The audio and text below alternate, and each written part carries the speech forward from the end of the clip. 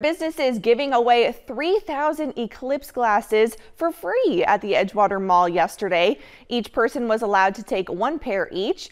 The glasses will be used during Monday's total solar eclipse to allow people to safely view it. You can't directly look at it, so with the glasses it kind of takes the brightness away and you can see the moon actually covering the sun. Your eyes can be damaged by looking at it, and I mean, if you're going to be outside at that time, you may as well put them on, not take any chances. To find more places to get glasses if you missed the opportunity at Edgewater, you can visit GulfCoastWeekend.com or tune into our evening newscast tonight to learn more on how to make your own at home by yours truly. Coming up.